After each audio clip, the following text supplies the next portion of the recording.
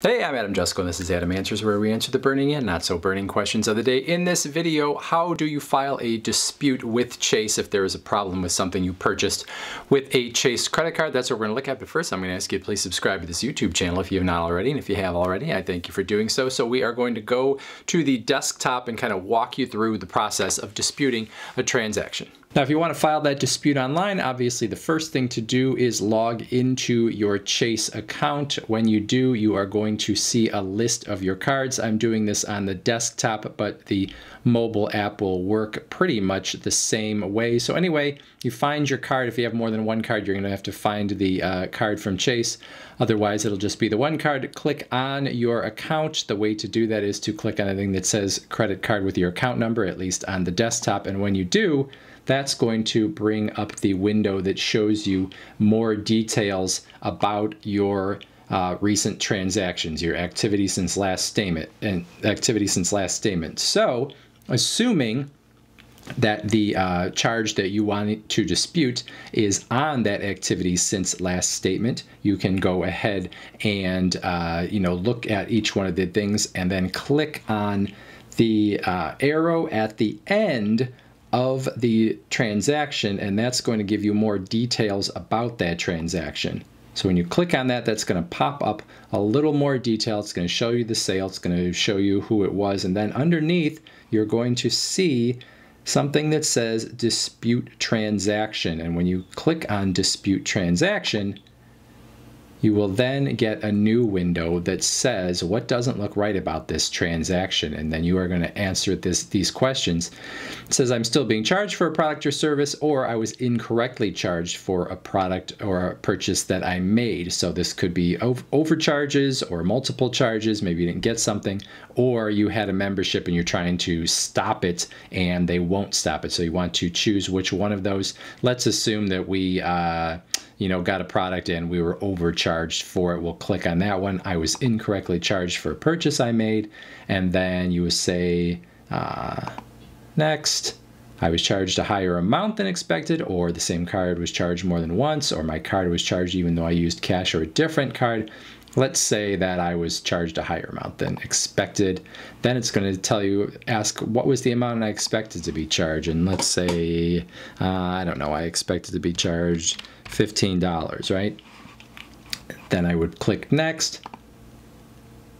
And then it's going to say, does everything look okay? You can still make changes on previous pages. So you can go back and make a change. Now, I'm not actually going to submit this dispute because otherwise I'd actually be disputing something that I don't want to dispute. But then you can then hit the submit dispute button, and then that will take you to a page that basically is going to tell you that, Chase will follow up on this. All right, then once you have filed that dispute, obviously Chase is going to have to do some work on their end to try to contact the merchant and see what the situation is. Usually the credit card company is going to try to be on your side, but that is not guaranteed, and it is going to take some time. So you can check the status of your dispute by going again online, go into your account and choose the card, and on the desktop at least, there's these three little dots, and you can click on those dots, and when you do, another window is going to pop up, and account services is one of the choices underneath that window. So you are going to click on account services, and then you're going to see underneath that what pops up is verify cards, replace a lost or damaged card. And it's actually a little difficult to do this on the desktop, but if you can get down that list, you will go all the way to the bottom, and what you're going to see is track disputes, and that's what you want, is track disputes. So you go down there, you click track disputes, and it's going to show you the disputes that you have and what the status is of them. Now, I don't have any open disputes, so I don't actually have anything to show you, but there will be those disputes, and you'll see kind of where things are.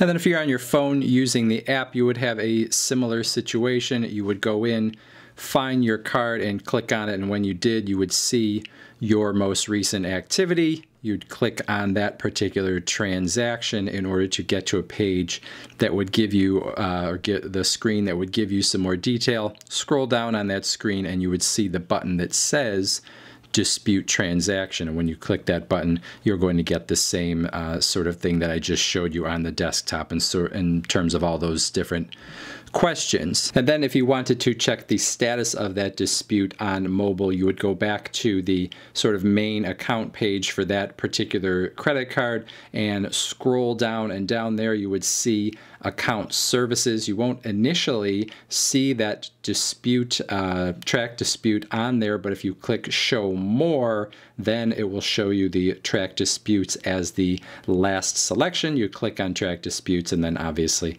that would allow you to see what you had there in terms of your disputes. So that is it. One final note: if you possibly can, work out the dispute with the merchant, because it will be done faster if you possibly can have that happen, instead of having Chase or any other bank that you might have a credit card with have to go through the process of figuring out what has gone on up to that point. So better if you and the merchant can work it out. And then number two is you don't want to go to Chase or any other credit card company too fast on a dispute, because if you get in a habit where you have multiple disputes over time, your credit card company might start looking at you as the problem instead of the merchant, and maybe they won't be as likely to help you out when you have a real problem. So work very hard to get things worked out with that merchant before you go to Chase or anybody else to dispute a transaction. That's it. Questions, comments, put them in the comments section. Otherwise, thanks for watching. Please subscribe, and we'll talk to you again soon.